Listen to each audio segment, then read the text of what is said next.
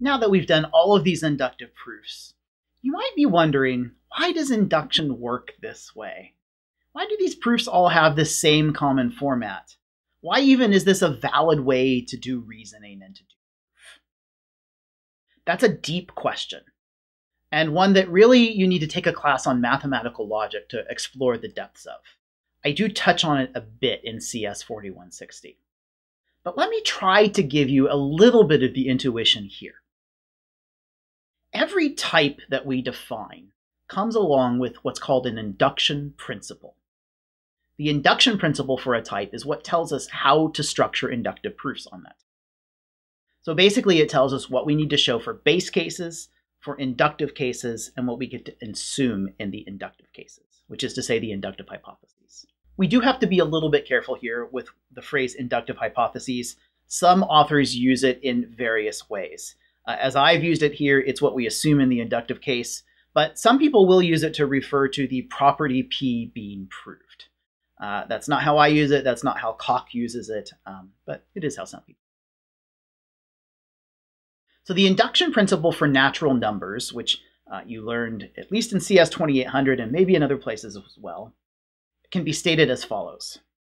It says, for all properties P, if P holds of 0, and then as a kind of separate logical statement here, for all K, PK implies PK plus 1, then we can conclude that for all N, P holds of N.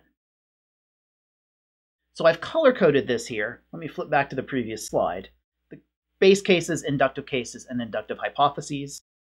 You can see those color-coded here. Okay, so that's the induction principle. But why is that the induction principle? And why is that a valid reasoning technique? Well, there are various metaphors that you can use before actually proving this in a logic class. But here's one metaphor I like, and that's of dominoes. Imagine that you have a chain of dominoes. Now, in this metaphor, P holding means you can knock down a domino. So if P holds of 0, that means you can knock down that very first domino that's shown there. And then the middle line here with the red, which says that if you can knock over domino K, then you're also able to knock over domino K plus 1. That's sort of saying that the dominoes are spaced and oriented in the right way. Right? If one falls, then it will cause the next one to fall, and so forth and so on. Okay, so if you can establish that you are able to knock over the first domino, and if you can establish that knocking over one domino causes the next domino to fall, then you've established that you can knock over all of the dominoes. That is the essence of why induction works here, and that's why the induction principle is stated this way. All right, so for nat, our data type that we defined for natural numbers, as opposed to sort of hijacking the built-in integers, the induction principle looks almost exactly the same. And that should be no surprise, because we know how closely related nat and natural numbers are. So if P holds of Z is the base case, the inductive case in the middle here, if we know that P holds of K, and that implies P holds of the successor of K, then we're able to conclude that P holds of all nats. It's the same underlying metaphor of domino. What about lists? It's the same thing again. We're just showing that if P holds of that smallest case, the empty list, and that if we can show P holds of any tail T, that implies that P holds of a list that's one bigger because we added one thing onto it. Think of that as like adding on one domino to the chain, if you will. Then P holds of all lists. Now finally, what about trees? This gets a little more complicated, but it's really kind of the same.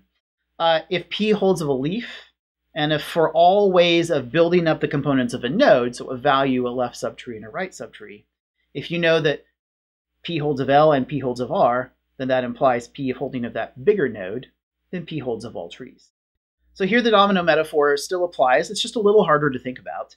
The leaves are all the way back at the back of this picture, hard to see. But we're sort of saying that if you can knock over those leaves way there in the background, and if any time two branches of the tree come together and join up, if both of those fall and therefore knock over the next domino that's at sort of the next branch up in the tree, then eventually we'll be able to knock over all of the dominoes in the tree, reaching the root, which is at the closest end to us in this picture. Finally, there is an interesting relationship here between induction and recursion.